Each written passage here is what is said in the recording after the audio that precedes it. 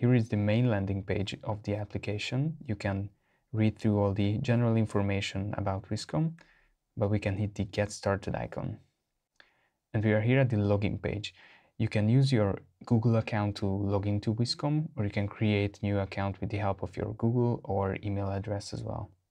So if you logged into your account, you arrive at your workspace, which is currently blank. You can add new files and structure them into folders. I'm going to switch to my usual workplace or workspace. Here you can see I have a ton of files and a ton of folders that I can order in. If you click on this three dots of a newly created file, you can move into any of the workspaces and any of the folders that you have here. In the Pro version of the application, you can even use these workspaces to collaborate with your teammates on different projects. You can invite teammates with the help of their email address, and they can join you in your workspace. You can also set certain roles, just like admin, editor, and viewer of a certain workspace and the files inside it. You can also find your general workspace settings under this setting bar. You can also see the help options that we have about the application. We have some tutorials, we have a broad documentation around the app. You can join our community or directly contact us with this support icon. Here at the left bottom corner, you can see all of your account settings. You can change your password and manage your account. But let's get back to home and let's create a new folder. We are going to call it headphone course. Headphone course. And I go inside that newly created folder and I'm just going to create a file inside it. So if we created a new file, we can select the aspect ratio of the canvas that we want to work with. Considering that we are going to work with headphones, then the square one is the most fitting. I'm just going to hit create.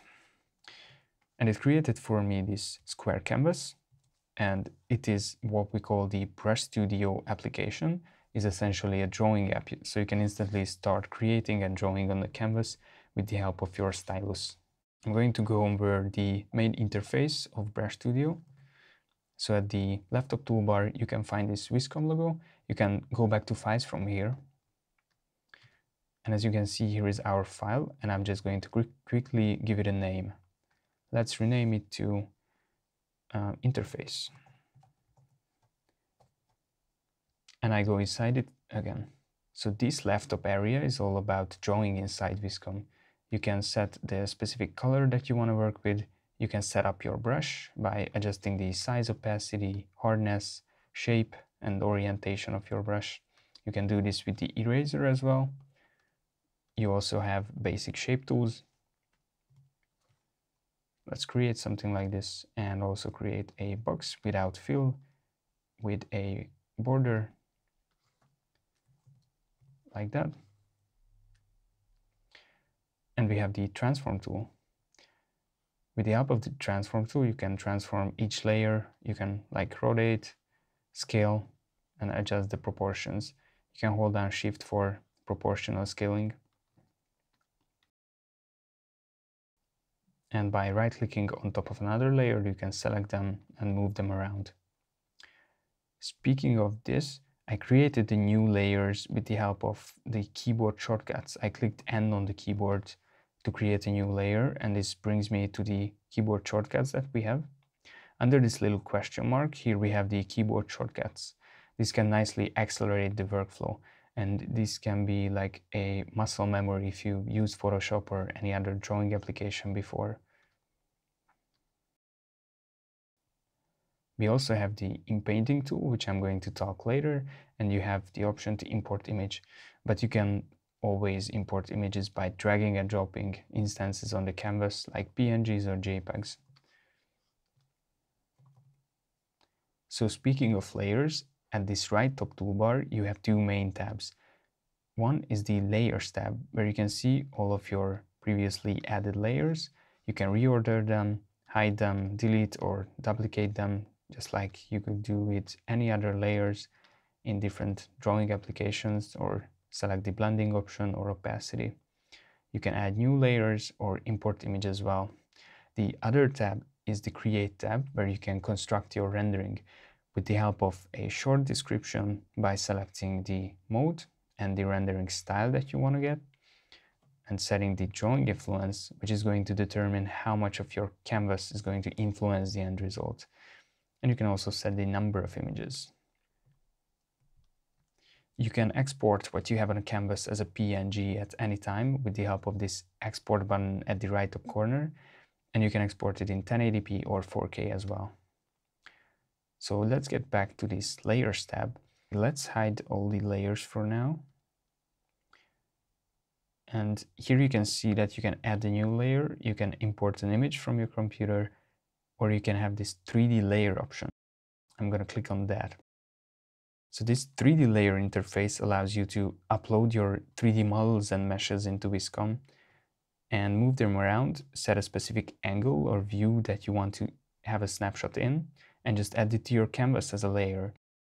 So that's what I'm going to do. Actually, I just created a very basic headphone template in Blender, and I'm going to upload it as a GLB this time. You can also upload FBX or OBJ formats as well.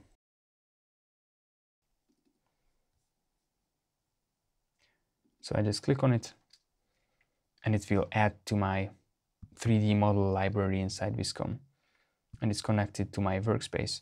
So every file I'm creating in that specific workspace is going to have this model. And if you want to delete some of the models, you can click on this more icon, and here you have the option to delete some of the models or remove them. Let's get back to this headphone. I'm going to use some more extreme perspective. You can rotate with the help of your stylus or mouse, and you can also use these little sliders for final control. I'm going to have something like this in a more product visualization perspective kind of view.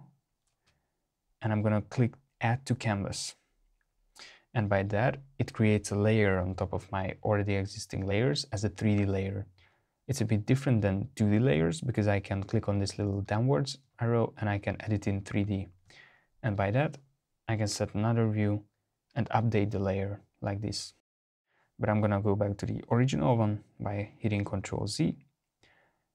And if this 3D layer is not in a correct position, you can always hit M on the keyboard to use the transform tool to center the 3D layer and just move it in the right place.